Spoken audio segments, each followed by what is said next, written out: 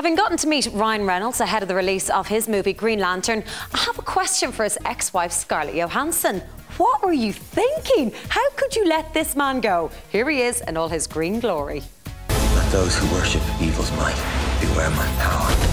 Green Lantern's light! Ryan Reynolds is looking very green and fit in his new superhero flick Green Lantern. That costume, it looks amazing on the big screen. What does it actually look like though when it's on you? What were you actually wearing? You'd be amazed that it looks nothing like what it is on the big screen. It's the suit in our movie is made of energy, and there's no possible way I can actually wear energy without without third-degree burns. So I'm wearing a motion capture suit, and the motion capture suit is designed basically so a computer can track my every movement and then put the suit onto that. So it was kind of amazing. So was it flesh-coloured? Is it like, what are you actually in? Oh God, that would be terrible. No. Flesh-coloured unitard. I mean, I really can't think of anything worse. No, it was sort of it was grey with like dots all over it. Okay. I mean, it's not nice, but it's not horrible. I mean, it's just sort of one of those things that's right in the middle. Yeah, you look like a crash test dummy, basically.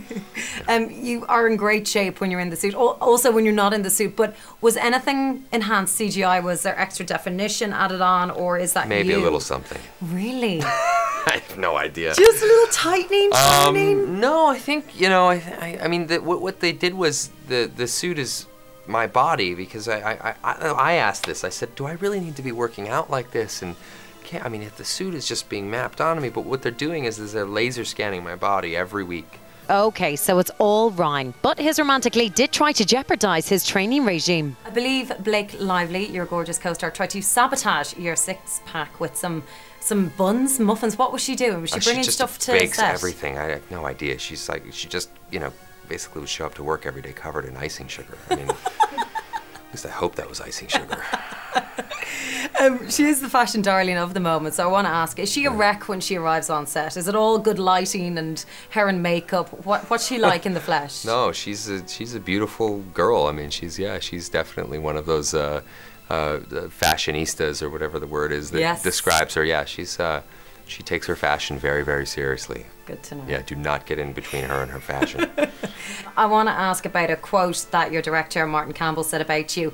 The reason you got the role is because you were cheap and not the best looking guy in the world. So is this the secret to your success, do you think, Ryan Reynolds? Well, I really wanted to work with Martin Campbell because of his bottomless wellspring of compassion and understanding and kindness. Yeah, and you can quote me on that. Yeah, ready to work cheap.